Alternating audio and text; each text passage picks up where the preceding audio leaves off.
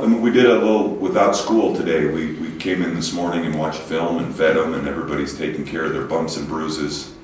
I think everybody's anxious to practice. You know, we've got a Monday, Tuesday practice, and then it will be nice getting back to this environment. A whiteout on Wednesday night, and we've been getting some terrific home attendance. They love, you know, the way the Huntsman stirred up, and some of the ghosts from the old days, I think, are floating around in the building, and it's been fun. But being at home does not guarantee anything. You know, you look at Washington State; they've won at Cal, and they've won at their in-state rival Washington. So they've proven that they can take their show on the road and be competitive.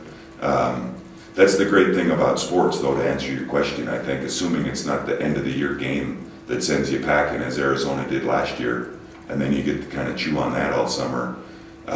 The great part about sports is you get a chance to jump back in the saddle again and do it with a different set of challenges. But I think we've got a good group of guys. I could tell in the film session that everybody was kind of eager to get back after it again and try to get some of the bad taste out of their mouth.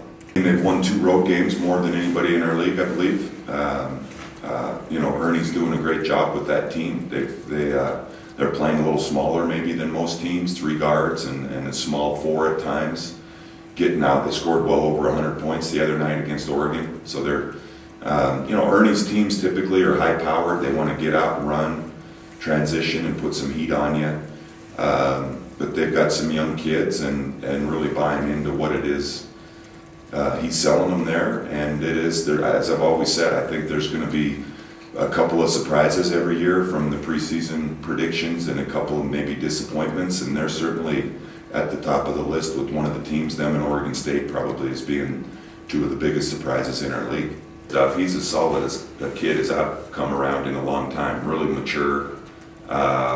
We spent a lot of time off the basketball court together, kind of gravitated toward each other. He was one of those guys that it stands for a lot of things we talk about in our program. He's really outgoing, and he was out in China. He was one of the favorites for everybody. He was setting an example and trying to represent not only himself, Washington State, our conference, our country over there, but he really, you can tell where he's a special kid. Was great amongst our players. I think took a leadership role with our guys. And you know, not an ounce of selfishness in him, but just stands for a lot of the right stuff.